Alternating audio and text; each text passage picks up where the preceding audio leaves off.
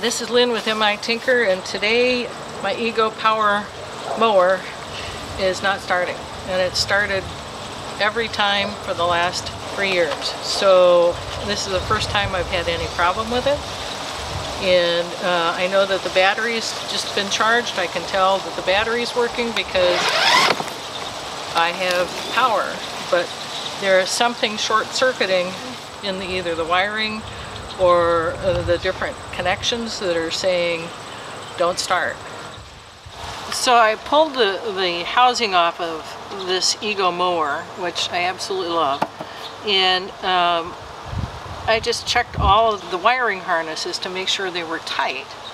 I took apart the handle, I worked on that to see if the relays were connecting and making positive connections, and I got it to start once, but that was moving the handle up and down. So if I move the handle up and down, it does wiggle the wiring harnesses in here.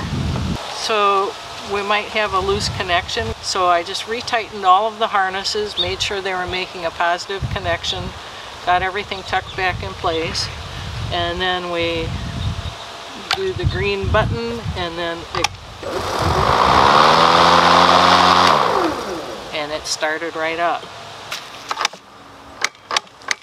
Start. Tuck back.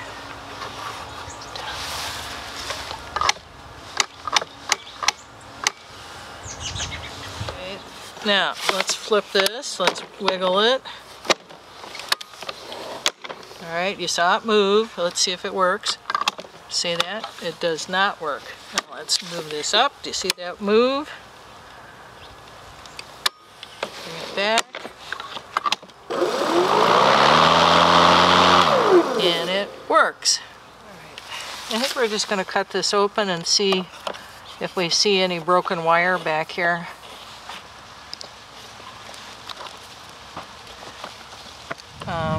But I don't see any problems with the actual coating. So the other pinch point would be right inside this handle area. We might try taking that apart. There are 2 screws, one here and one on the back side.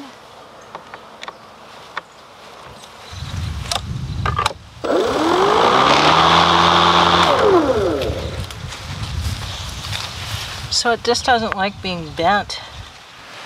So that's where the screw goes in, and I think it's really pinching it. It's got almost a right angle bend. So I've already taken off the wrap on this wire harness to see if there were any problems here, and they looked okay. This one looked okay. This one, it has a nice little crimp in it right about here, and this one controls the shutoff switch for the handle. So you've got the pivot, that's one kill point. You have to have that in the right position, and you have the extended handle, which is the second one, and then you have the start, which is the third. So what I've done, I want to bypass this particular connection, which I've already done, and I'll show you how I've created that bypass. Take the battery out so I can show you exactly what I did. So this is the harness that I took off, and then I took a little jumper and one end in the red and then one end in the black, like that. And then we'll put the battery back in.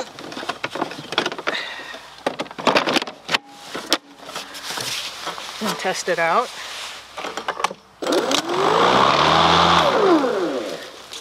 Now we're going to wrap that in electrical tape so it doesn't come out, and it protects it.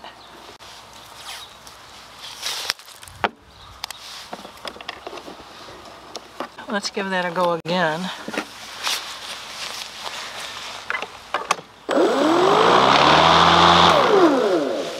Okay, now I'm going to put the housing back on. These things tucked into place.